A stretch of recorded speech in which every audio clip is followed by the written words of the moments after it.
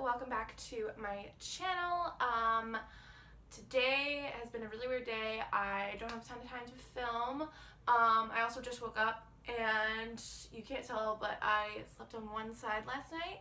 So yay, we're gonna try to hide that. And yeah, but it's been such a busy morning. It's like 8 a.m. right now. I already hydrated and did my skincare and made my bed. So yay me, this is gonna be a great day. But yeah, so like I said, not a whole time to film, so let's get started.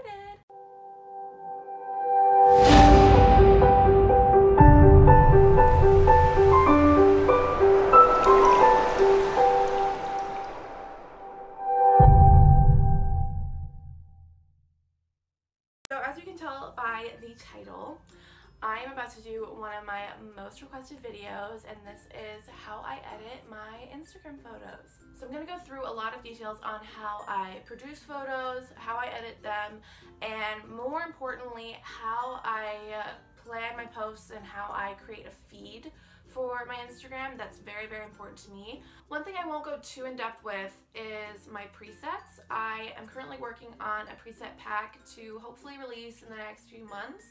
I'm really excited for this project, but at the moment I'm not ready to share my presets yet. One thing I can say is that after doing a lot of research on presets and what I've seen from other bloggers and influencers, I know that I want to bring the price down a lot for mine. I want these presets to be attainable for the majority of my audience, and I want them to just be as accessible as possible, and if that means bringing the price down, then I definitely plan on doing that. So one idea I have in mind is to do $20 for a pack, and then $5 maybe per individual preset. But yeah, so stay tuned for all of that. Like I said, I'm so excited for this project, and if you have any thoughts on presets, pricing, availability, or other details related to that, whether it's questions, comments, whatever, please leave those down below. I would love to hear them. And yeah, okay, let's get into everything else. First, I'm going to talk about taking photos. I know this sounds so basic, but if you have a feed plan, or if you want your Instagram to have a feed theme of any sort, you need to know what that theme is before you start taking photos. So let's say, for example, you really want a certain color to be throughout your feed. I, for a time, really wanted a pink feed, and that ended up being so hard because finding pink objects to shoot was ridiculous. And if I haven't mentioned this before, you definitely want to shoot objects that are already the color that you want to have on your feed versus just filtering the feed. So for me, finding pink photos that worked with the pink theme was really hard because it ended up being a lot of flowers, a lot of sunset photos, the right kind of sunset photos. I found a pink brick wall that I shot almost all of my outfits in front of, and that's just an outdoor type of things. Indoor, it was different. It was a bit easier to do indoor with a specific color, but if you're doing outdoor with a color themed feed, you need to be very patient and you need to plan ahead a lot. So the biggest takeaway from all of what I just said is if your feed theme, or if what you want for your feed is very specific to a certain color palette, then planning photo shoots ahead of time and knowing what you are shooting is the most important thing. And then from there, the filtering is so much easier, and then the feed just kind of happens. Now, if you aren't looking for a specific color feed, then you do have a lot more options. So I'm looking at my feed right now, and I'll probably have a pop-up over here. But essentially, I don't have a strong color palette at the moment, and it's very liberating for me. And right about here, I decided to commit to a pink feed, and this proved to be very tricky. Now, here's an example of a photo that involves a pink wall, a pink object, and it was really easy to work with. This is a photo that didn't have pink in it initially, but I edited the crap out of it to make it look pink enough. It was kind of stressful. The pink, I didn't really want the pink to die out, but it did kind of fade and then come back a lot of times. It's been kind of weird, but it's part of my realizing that I can't keep up a perfectly pink feed all the time, and so I've kind of switched around, kept with a warm feed, as I call it, you know, warm tones, but not so committed to the color. I basically went from freaking out about whether or not I had pink objects to then just working with a nice filter. So what I'm doing now essentially with the colors is I still have my very pink photos, like this most recent photo I took. I have this burgundy that I've newly incorporated into my fall feed, and I also have photos that are very, very different, but I make all these different kinds of photos work because I plan out my feed far in advance, and when I plan it out, I make sure that photos that are similar in color and style are far enough away from each other on my grid that everything kind of blends together nicely. I wouldn't want to have two of these leaf photos from this shoot next to each other because that would be a little too much. So that's most of what I have to say about colors when it comes to planning out photos. My next thing with planning photo shoots is just the basics. Make sure you have good lighting. It's so difficult to edit a photo that has horrible lighting in it. I'll show you one example. This is a photo that I needed to post that day, but by the time I was taking the photo, I already lost my daylight for that day, and so I had to edit the crap out of this one, and honestly, I don't think it turned out that well. I was kind of disappointed with how the edit ended up making it look, but other photos, like this one with this leaf photo, was taken on a very, very cloudy day, but it was a cloudy, bright day, and so the way that helped the shoot was it made all of the light very even on me, so I didn't have awkward shadows. It wasn't too bright, too dark.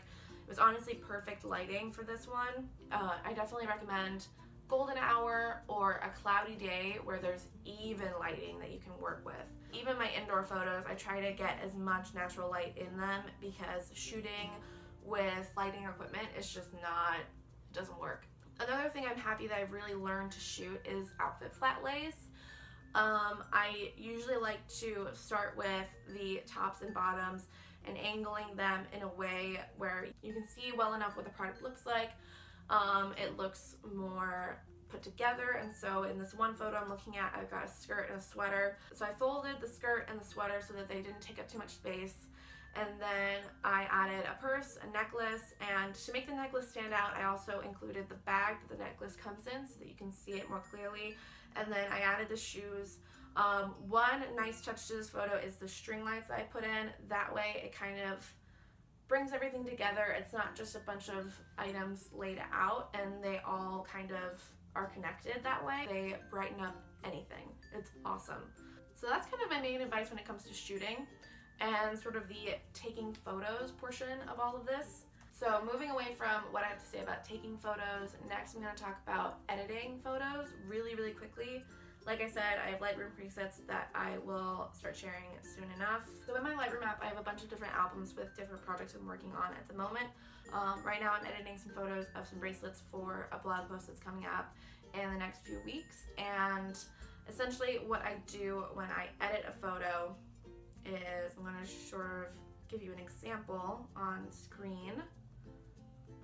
But I take one photo that I've already added the preset to it, and I've tweaked it a little bit to work with the lighting that's going on in the photo, and then I just copy that setting and then paste it onto essentially a photo that's from the same shoot.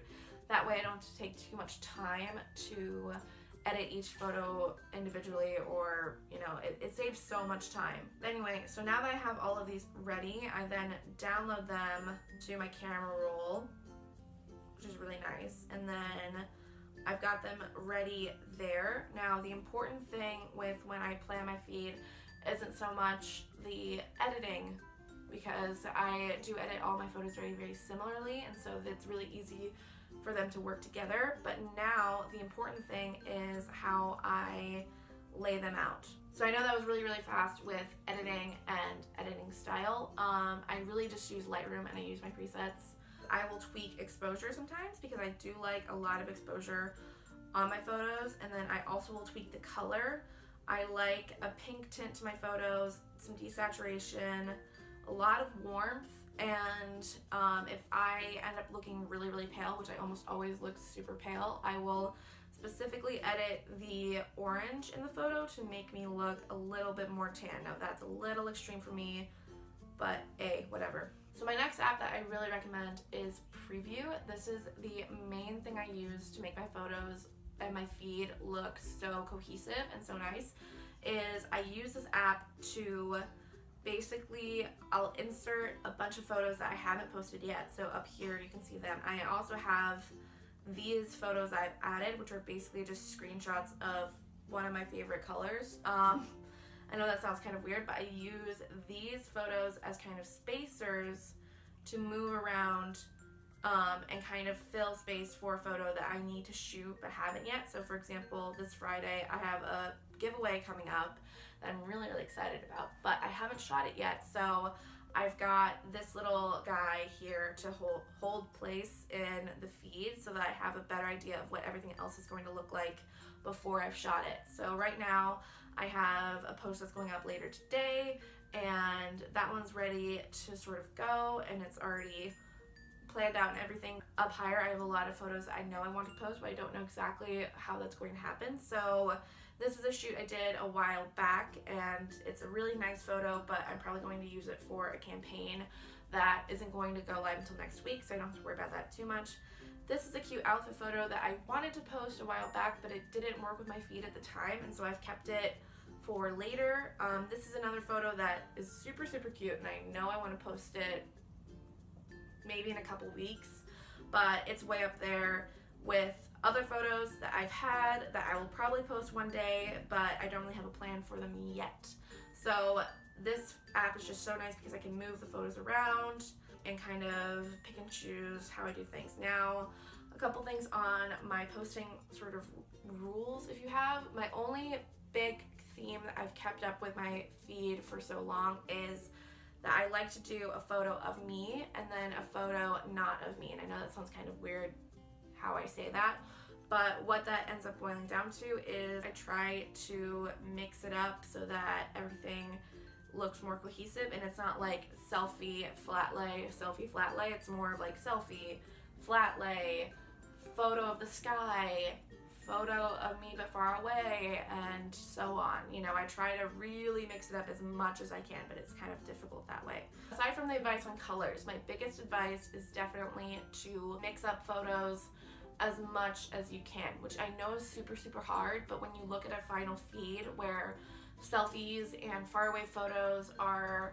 all blended together, or photos that are more pink or photos that are more fall are also separated in a way where they all kind of work together and blend, it's so nice, and I'm really happy whenever I have a feed that works like that. I don't know if I have any more advice to include in this video in particular. I went over taking photos, best advice to take them, choosing a theme and sticking with it and how you stick with it, choosing filters and also sticking with those, using Lightroom to edit photos, so great, so user-friendly, love it. I also went over some of my favorite things to have in a photo, like the brightness, the tint, saturation, all that good stuff. I also went over how I plan out my feed, which is my favorite thing. Now that I've transitioned from having a color themed feed, planning out the feed for like weeks in advance with all the photos laid out all nicely is my favorite thing to do. And then from there, I just kind of post, and then that's it. With this video you'll see today, I'll also be posting a whole blog post about my favorite apps that I use to edit, and that's really nice. I'll go over in that blog post more in detail about my stories and how I kind of plan out that aesthetic with my Instagram. So you'll see that there, and if you're watching this video from the blog post, that all that information is just down below. So that's basically it for all the advice I have now for Instagram photos. I definitely enjoyed talking about this and making this video. If you guys know me, you know that Instagram and Instagram aesthetics are two of my favorite things, and this was so fun to talk about. If you like this sort of content, please give this video a thumbs up and subscribe down below. Also, comment any content suggestions or other thoughts you have on the subject. I would love to hear all of it. And yeah, so I gotta go. I'm running late today, and I will see y'all later. Mwah.